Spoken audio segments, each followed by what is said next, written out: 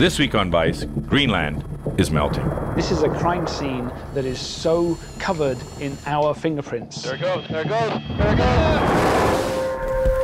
goes! Then, escaping from modern-day slavery in Pakistan.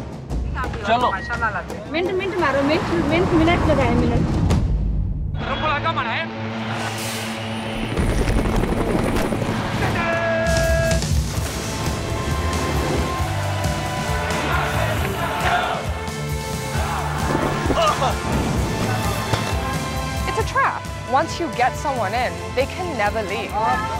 We're here on the southern lobe of the Greenland ice sheet. It's melting at such an alarming rate.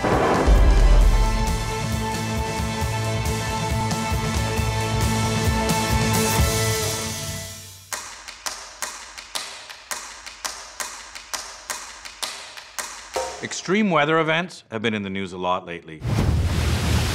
Hurricanes, tornadoes, superstorms, and prolonged drought are not only becoming increasingly commonplace, but tragically increasingly destructive.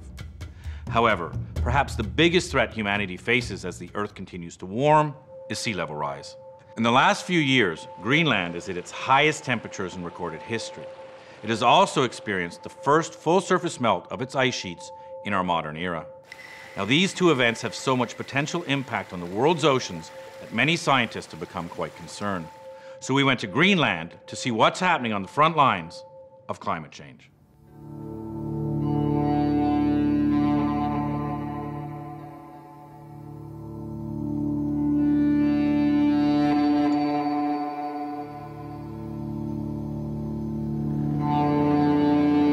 So right now, we've been coming in through an old 1930s glacier boat up the waterway to the actual glacier front to see all the icebergs. And being a guy who watched Titanic, I'm like, isn't it stupid to go near icebergs? But we're going right into a sort of iceberg field, which is a bit odd.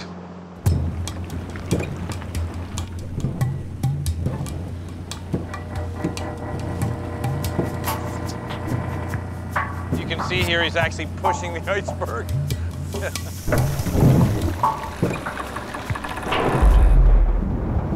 Greenland's glaciers are in free fall. Every year, Greenland loses over 140 billion tons of ice. This net ice loss is now responsible for a significant amount of our current global sea level rise. Now, some of the fastest and most alarming melts are occurring on the country's western coast, where many glaciers meet the warmer ocean waters, causing massive icebergs to break off from Greenland's ice sheet in a process known as calving. To witness some of these events firsthand, we met up with one of the world's leading experts on Greenland's ice sheets, Dr. Jason Box. In his role as glaciologist for the Geological Survey of Denmark and Greenland, Dr. Box has unique insight into the data and science that helps us understand Greenland's glaciers and the factors that are causing the extreme melt there. Our route out to the ice sheet took us directly over some newly deglaciated land. Now, this area would have been totally covered in ice up until recently, but because of the melt, we had to fly fully 5 miles further inland just to reach the glacier itself. Just 10 years ago, much of what you see here was covered in several hundred feet of ice. Wow. So all this is brand new. This is all freshly deglaciated, so we've had the glacier retreat. Yeah. Just this region here has lost enough ice to supply Los Angeles with fresh water for about 2,000 years. Wow. It's hard to put numbers on this that aren't astronomical. When you first see it, the ice sheet itself seems to go on forever. And in many places, it's miles and miles thick. It's then you realize just how much water is tied up in it, because the ice sheet covers about 80% of Greenland, which in turn is about 3 times the size of Texas. We're here on the southern lobe of the Greenland ice sheet with Dr. Jason Box to actually measure how fast the ice sheet is melting, because it's melting at such an alarming rate.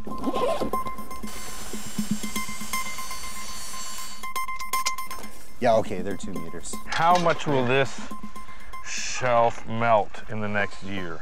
This site's been melting more than anywhere in Greenland at the surface. Last year we measured 9 meters.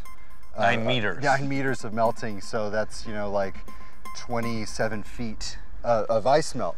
You know, the size of a house is this how much is... In 1 year. Yeah. So Dr. Box is gonna put the pole down into the ice. So if you can see all the way up to there, that's how much ice on this shelf is melting. Every year. Dr. Box's method to track ice melt here is actually really simple. After drilling down into the ice, he places a long 30-foot pole into the ice shelf and leaves it there. When he comes back in a year, he measures how much of the pole has been revealed. Now the ice on this glacier is melting so fast that the flag you see here will be 27 feet higher in the air in just 12 months. One of the reasons the ice is melting so quickly is visible right on the surface. Contrary to what I thought before traveling to Greenland, the ice sheets are not actually vast expanses of gleaming white ice and snow.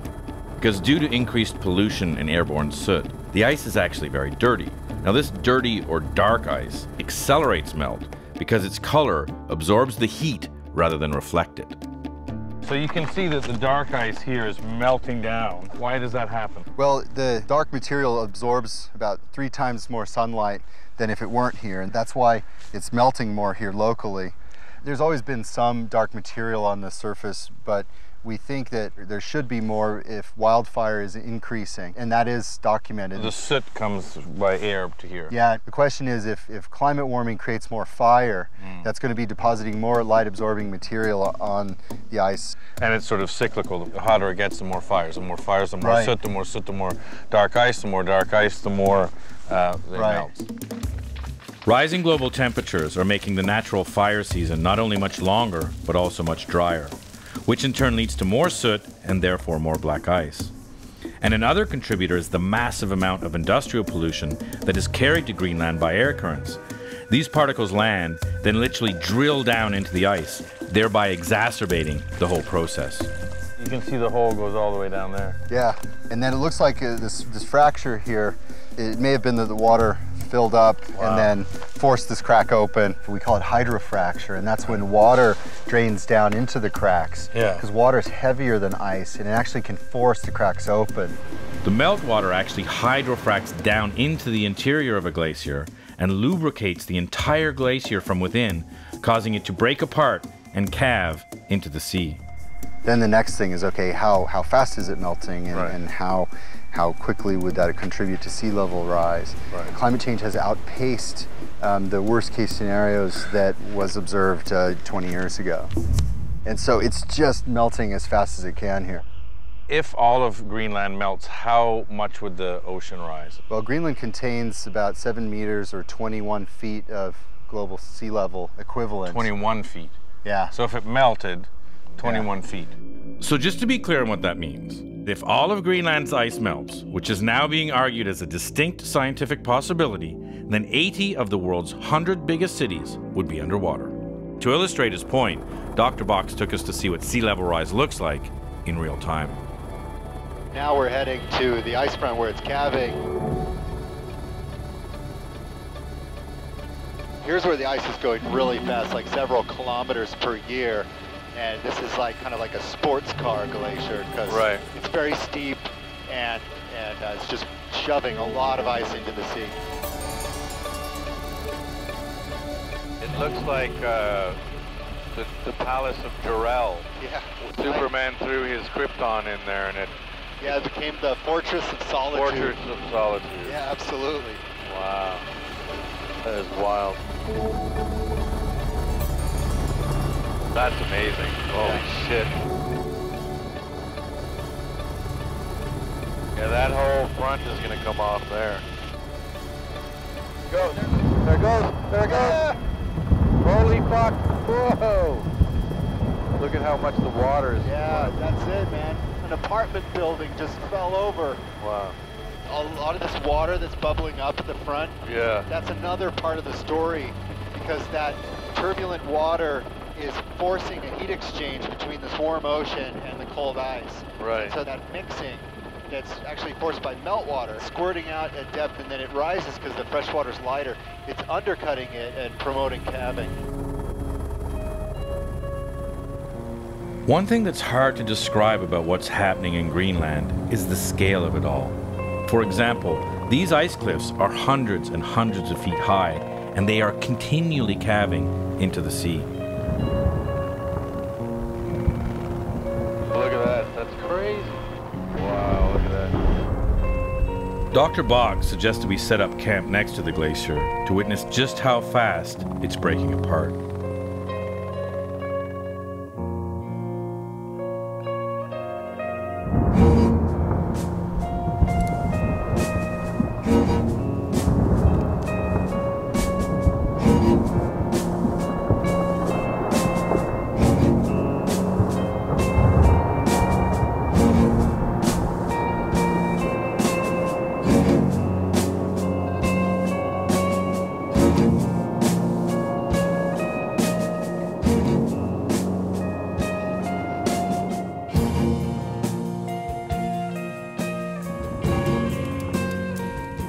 So it sounds like there's a thunderstorm going on right now, but it's odd because it's not coming from the sky, it's coming from below us.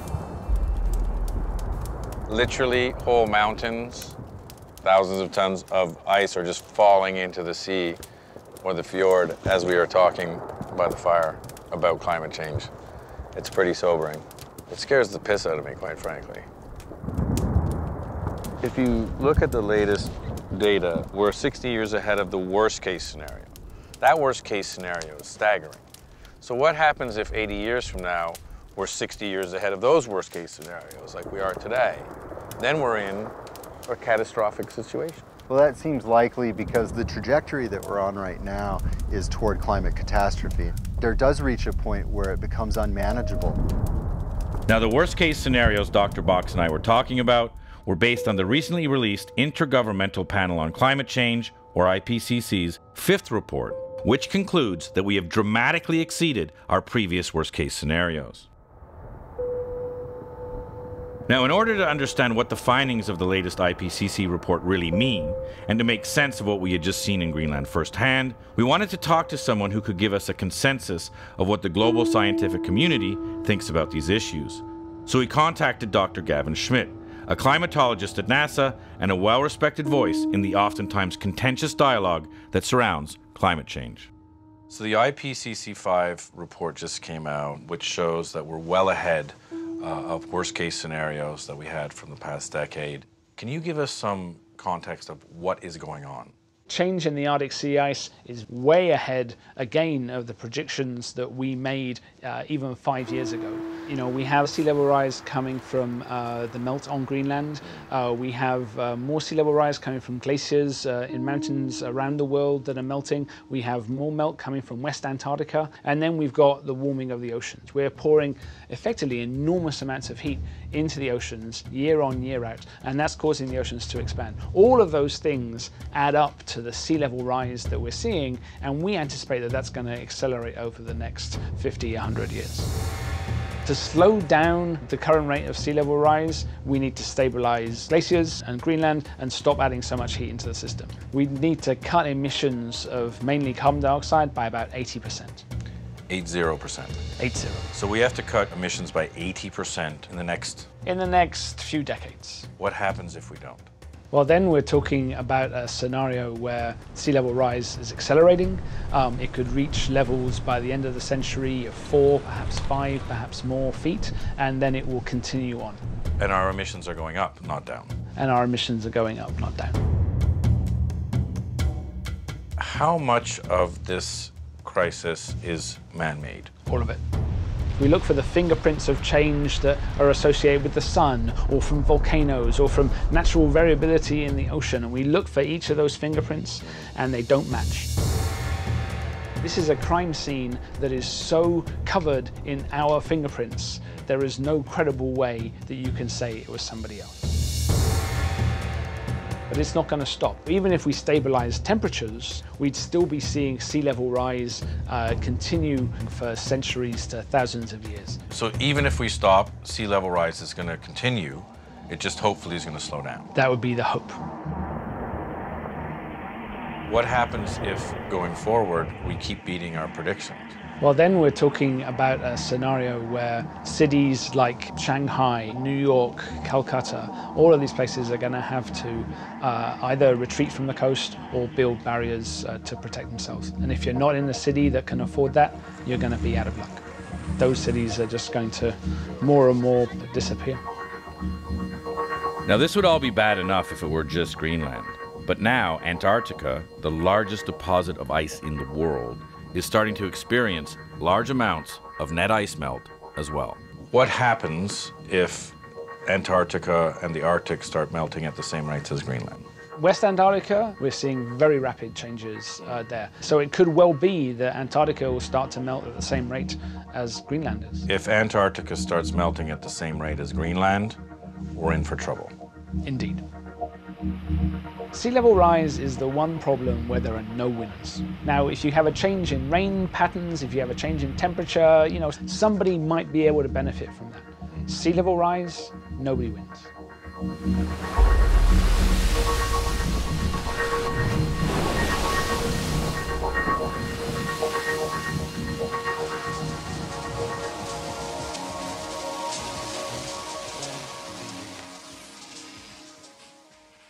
Slavery is alive and well in the world. In fact, it's estimated that there will be nearly 30 million people living in some form of economic bondage in 2014. In Pakistan alone, there are millions upon millions of people living as slaves or as bonded laborers. Now, in an effort to combat this problem, the Pakistani government created the Bonded Labor Act in 1992, which banned the use of forced labor. Sadly, however, not only does it continue to this day, it does so on a massive scale. So we sent Fazilat Aslam to Pakistan to see how slavery can exist in our modern age.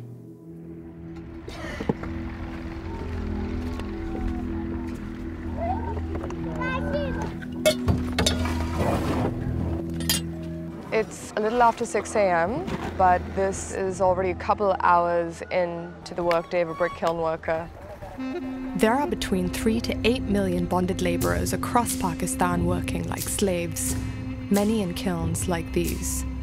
Families must make 1,000 bricks before sundown every day, all year round. Many of the workers are children, some are as young as 3 years old. These kids look strong, but it's not like they're eating a lot. Kya khate ho? Huh? Workers don't earn enough to pay for a single decent meal a day, let alone their clothes, bedding, and other needs. They become badly malnourished, leading to sickness, which they can't afford to treat.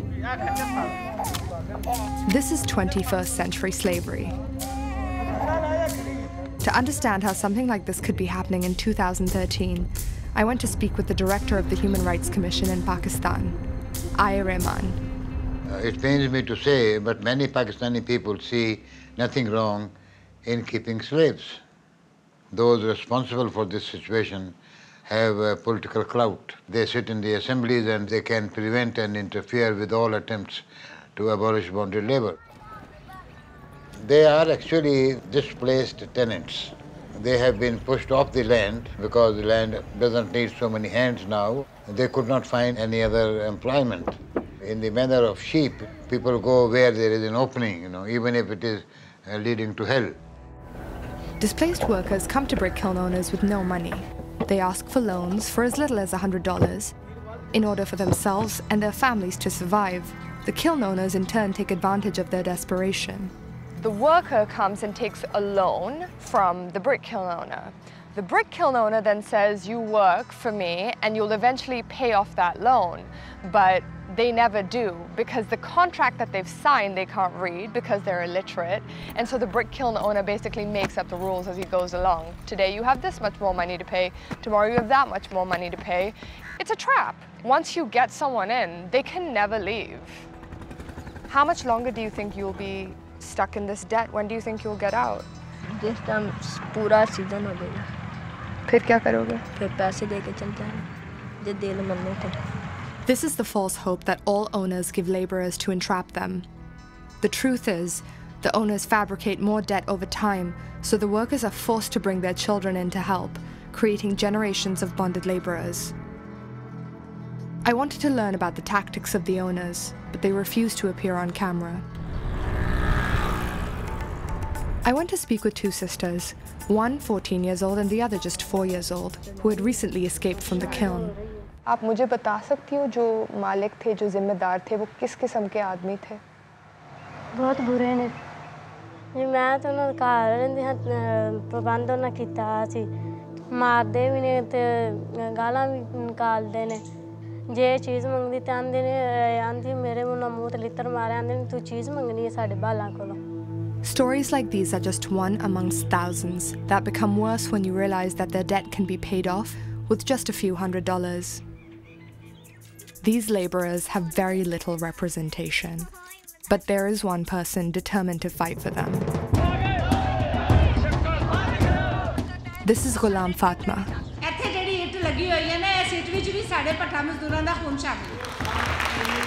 She runs the Bonded Labour Liberation Front, one of the only organizations in Pakistan taking action against this modern-day slavery. Over her lifetime of work, she's been beaten, tortured, and imprisoned for her cause. How do you continue to do this work? Aren't you afraid for your life? नहीं, मैंने अपनी ज़िंदगी को, मौत को जो है बहुत करीब से देखा, और फिर ये है कि मुझ पर कातिलाना कई दफ़ा हमले हुए। यहाँ पे मेरे पिस्टल रखी, मैंने बहुत कई दफ़ा मार खाई, मैं जेलों में भेज दी गई, और जो मैं भट्टा मज़दूरों की और ख़ास तौर जो औरतों के साथ सलूक होता है वो देखती हूँ, तो मुझे बिल्कुल मौत से डर नहीं लगता। Could you explain to us why don't these people run away from the kiln? ये कैसे दौड़ सकते हैं? आप देखें, ये इनके ऊपर पैरे होते हैं, कोई जाना चाहे तो ये उसको गोली मार देते हैं, कत्ल कर देते हैं, मार देते हैं, उनकी बेटियों को नंगा करके उनको ऐसी इबरतनाक सज़ा देते हैं।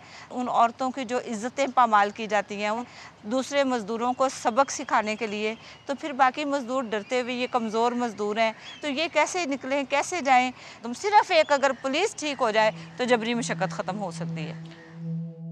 Laborers are under the constant fear of retribution if they try to escape. The kilns are in the middle of nowhere, so even if they run, they can't hide.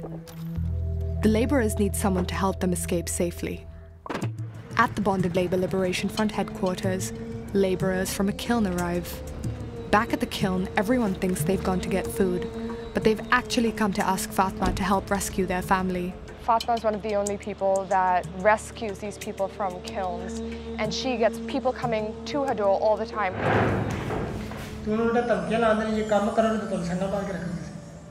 The relatives fear for their lives. Fatma decides to rescue the family tonight. She takes the relatives to the police station with jurisdiction over the kiln. It's common for the police to accept bribes from the kiln owners, so helping Fatma is not in their interest. So right now we're at the jail, and basically they have to go and file the case so that the police accompanies them to the brick kiln so that they have security when they get to the kiln. Fatma will need to give enough information to satisfy the police, but she cannot tell them exactly where the kiln is for fear they will tell the owners.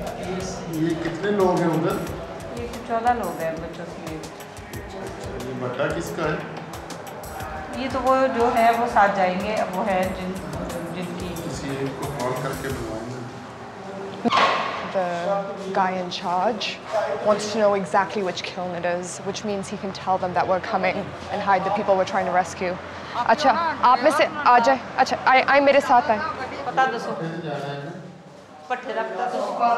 After a long interrogation of the family's relative, the head policeman makes his decision.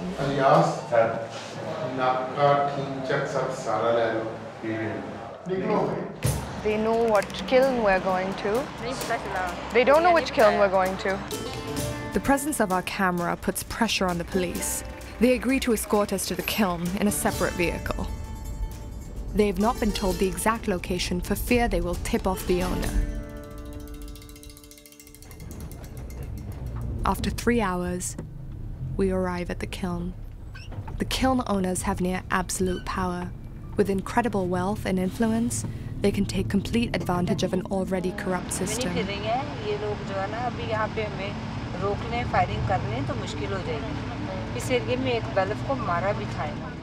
The police would rather be unlawful than upset the brick kiln owners.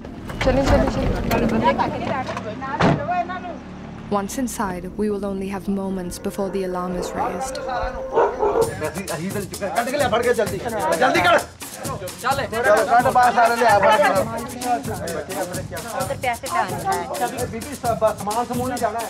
The police won't let the family take any of their belongings. They're afraid of what will happen if the owners catch them helping the laborers escape. Everyone's trying to get out before the brick kiln owners realize what's happening.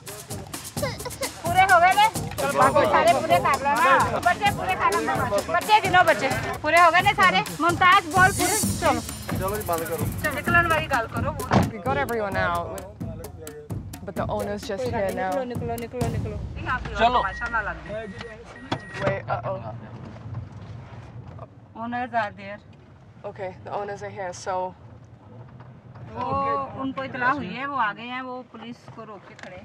Okay, so the owners have stopped the police.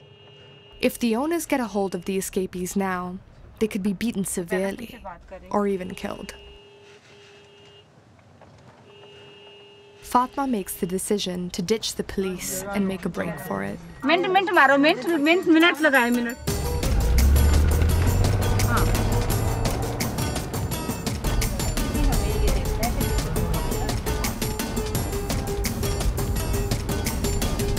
We return to the Bonded Labour Liberation Front, where the family will finally be safe. और भट्टे से निकल के अब आगे किस तरह की इनकी जिंदगी होएगी? ना इनके पास छत है, ना इनके पास कोई घर है, ना इनके पास रहने की जगह है, और काम इन्हें वही आता है जो ये ईंट बना सकते हैं। आप देखिए, अब ये बेसरो सामान है। कंबल है, आप ओढ़ने के लिए होता है। दूसरा खाना होता है, खाने के लिए।